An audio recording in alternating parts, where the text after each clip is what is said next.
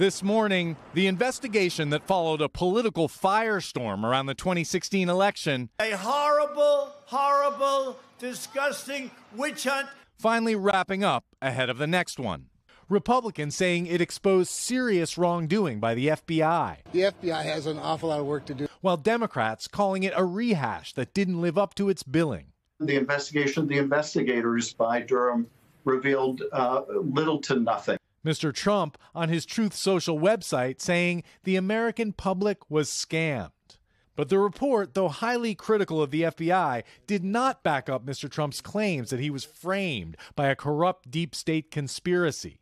I think it's the political crime of the century. In fact, Special Counsel John Durham did not find corruption or even actions motivated by politics. Durham was tapped by Trump's Attorney General, Bill Barr, to look into whether FBI officials abused their powers when they opened an investigation in 2016, codenamed Crossfire Hurricane, looking into allegations the Trump campaign had colluded with the Russian government. That eventually led to the appointment of Special Counsel Robert Mueller, who in the end did not find a conspiracy between Trump and the Kremlin. Russia, if you're listening, I hope you're able to find the 30,000 emails that are missing.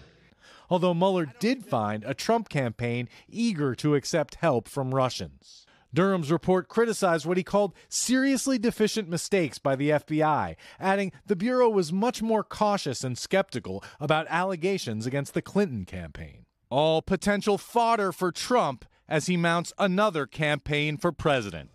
The FBI says it long ago overhauled how it handles national security investigations in response to that earlier Inspector General's report. And the Attorney General now has to personally approve probes into national political campaigns. All right, Ken Dilanian for us there. Ken, thank you. Hey, thanks for watching. Don't miss the Today Show every weekday at 11 a.m. Eastern, 8 Pacific on our streaming channel, Today All Day. To watch, head to today.com/allday or click the link right here.